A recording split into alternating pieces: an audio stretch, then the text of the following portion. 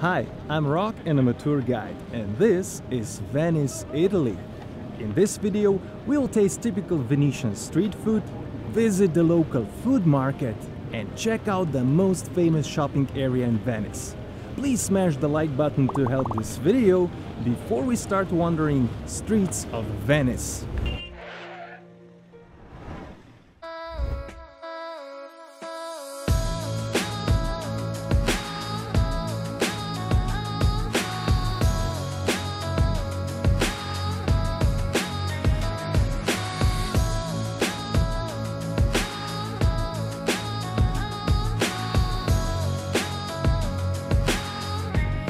I just made a stop in one of the typical bars.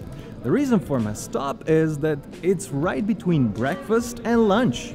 And in Italy, they have expression for this time of day called tramezzo. From this expression, this popular sandwich was born, and it's called tramezzino. It's triangular sandwich from two pieces of soft white bread with crust removed. There are various fillings available, but most popular are mayonnaise, tuna, prosciutto and cheese. There are numerous varieties of tramezzini, and you can find them in cafes, bars or pre-packed in supermarkets all over Italy. But Venetian tramezzini are famous for being stuffed fuller. I took the one with the crabs and it costed me just €2.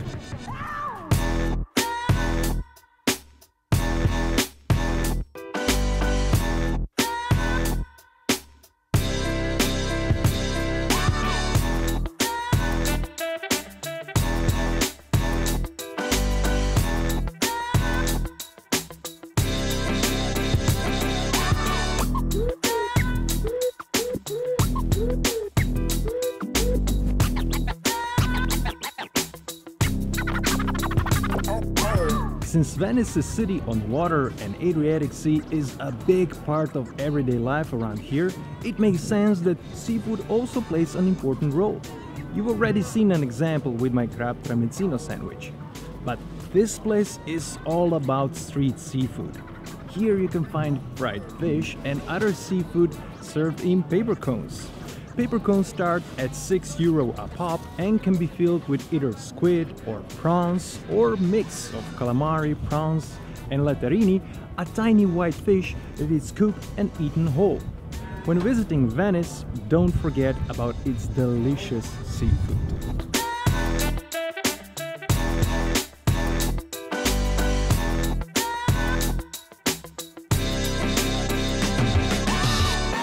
Of course, there is one street food that can be overlooked in Italy, and that is pizza. Maybe it will come as a surprise, but all around Italy, proper pizzerias where you sit down and enjoy the whole pizza open up only for dinner.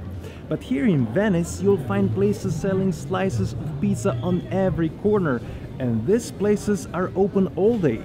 Here you will select one of many delicious looking pizzas and show how big slice you want. Then they will heat up your selected slice and wait, as these pizzas are sold by weight. It's good to know that prices for pizza slices are listed per 100 grams and not per slice. So expect to pay double the listed price, as usual slice weighs about 200 grams. Pesto, tomato, cheese. That's about it. It's wonderful.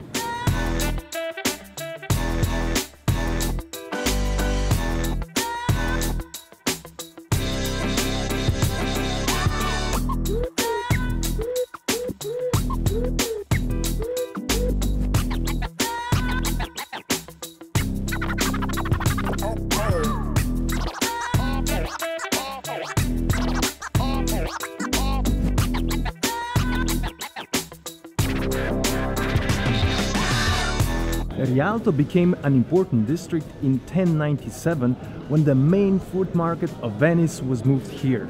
For almost 1,000 years, this market provides daily supplies of fresh fish, vegetables, fruit and other food products. Because of this market, the most famous bridge, Rialto Bridge, was built there, and it was the only bridge across the Grand Canal for almost 800 years.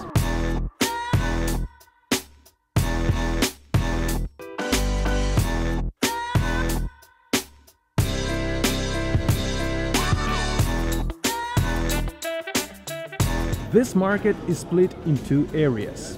This covered part is dedicated to the sale of fish, while the open-air part is for sales of fruits and vegetables.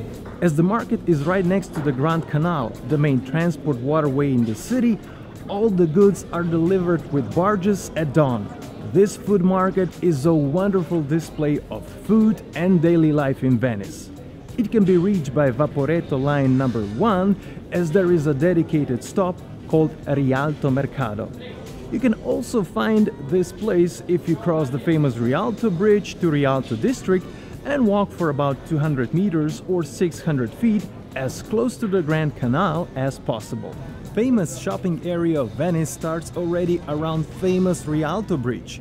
Even the bridge itself has 2 rows of small shops that sells jewelry, Murano glass and other souvenirs.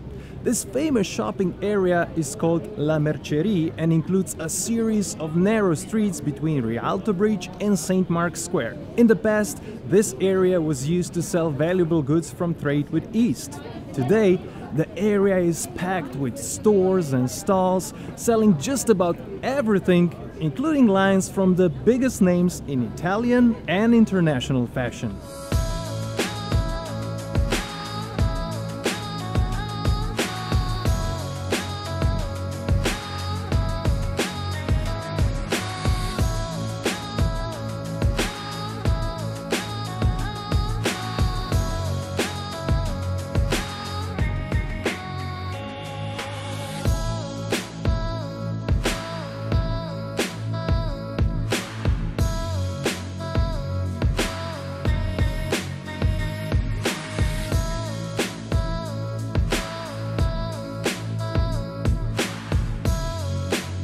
Thanks for walking the streets of Venice with me. If you want to learn more about Venice and its attractions, check out my Venice Top 10 video in the top corner. If you like this video, give it thumbs up. If you have any questions, ideas, suggestions, or even your own experience about Venice, please share it in the comment section below. And please, don't forget to subscribe and hit that notification bell. This way, you'll be notified every time I post a new travel video. Thanks for watching and see you next time.